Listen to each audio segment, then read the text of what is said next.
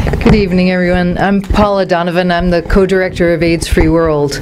I am hardly a giant in this field or any field, but for the past several years I have grown taller, standing on the shoulders of some of the exceptional people in this room and beyond through our work on disability and HIV, trying to link the two. It's been AIDS Free World's great privilege and pleasure this year to organize and bring together, along with Disabled Peoples International and Gallaudet University, 23 young leaders from 20 countries around the world who attended a one-day forum to share experiences and ideas and pick up some tricks of the trade of advocacy and activism the day before the International AIDS Conference started, and have been participating in the AIDS Conference all week as delegates, advocates, activists, learners, and teachers. Most of us who go to these AIDS conferences year after year after year have learned to bring a spare suitcase. So you have the one suitcase with your clothes and the one empty suitcase to fill with the reams of material that that you'll find all over the International AIDS Conference, enough to fill a landfill. And basically, if you have to focus, because there's just, you could bring home a library of material about HIV and AIDS and every single aspect of it, and you need to focus. And so you try to go to the AIDS conference and think, all right, I'm going to pick up materials about this particular area of interest to me.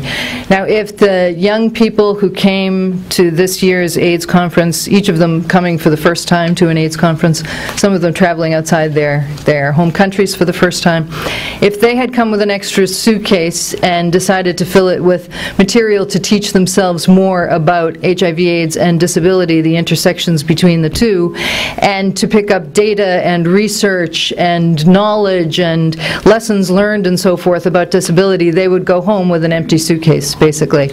So the guide is just so incredibly important. This thematic guide gives them something to put in their suitcase, and though it will be lightweight, it will be extraordinarily important, because in this guide is a great deal of what they need to know to go back to their home countries and to continue to work as leaders. I just want to say one very sort of simplistic almost thing about the privilege we've had meeting the 23 young people. And maybe if most of them are here, if you can just raise your hands, the delegates from the HIV, AIDS and Leadership Forum. Yes.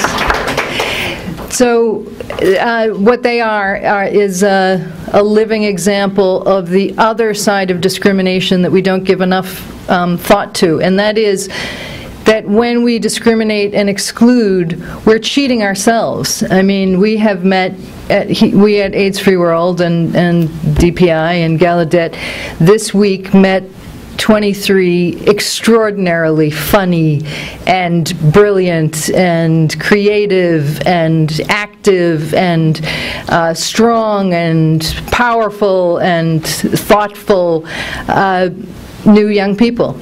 And they're part of the 15% of the world that the rest of us are just not getting to meet, not getting to interact with, not getting to learn from. So exclusion is a dreadful human rights violation for the people who are excluded, but we're also cheating ourselves when we push anybody to the side.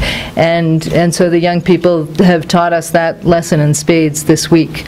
And so please join me in wishing them luck through the rest of the conference. They're having a press conference tomorrow. They've come up very quickly, formed a coalition.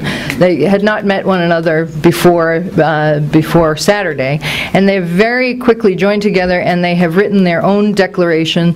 At the AIDS conference, the 25,000 delegates will be issuing a one-page Washington, D.C. declaration. And these 23 young people have put together the Washington, D.C. ABC Declaration Plus, this one inclusive of the other 15%.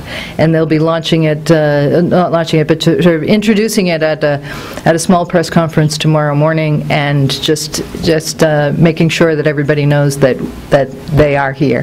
Thank you very much.